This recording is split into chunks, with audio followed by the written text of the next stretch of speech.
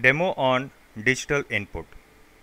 Components considered: input, switch or push button, output LED, microcontroller Atmega 328, an 8-bit controller, IDE, that is Integrated Development Environment, that is Arduino IDE, breadboard where switch and 10k ohm resistor will be connected. Now let's look into the schematic diagram to understand how the connections are made. Here two important ports are being seen, one for input and other for output. Switch is an input device, LED is an output device. So the port considered for the switch is D2 and the port considered for LED is D13. Currently the circuit diagram is in active low state. When switch is turned on, then there is a closed circuit which is established between the controller and the switch, and the circuit turns to be active high.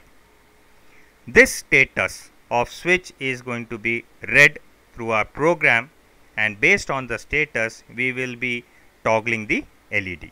Now let's see how that is been done in the program. So here we are considering three variables: push button, LED pin and button state. Push button pin is set to port 2, LED pin is set to port 13 and variable button state is initialized to 0. The two functions are there, setup and loop. In setup we do all critical hardware initialization for our application. Here our application is to toggle LED based on the status of the input switch. Push button is set to input port direction and LED is set to output port direction. In loop we are asserting the status of the switch. So hence we are reading the digital read, the push button port status, and that is saved in a variable called button state. We have an if condition to assert the state of the button, whether high or low.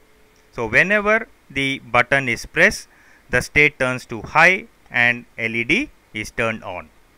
Whenever the button is released, the status turns to be low and push and LED is turned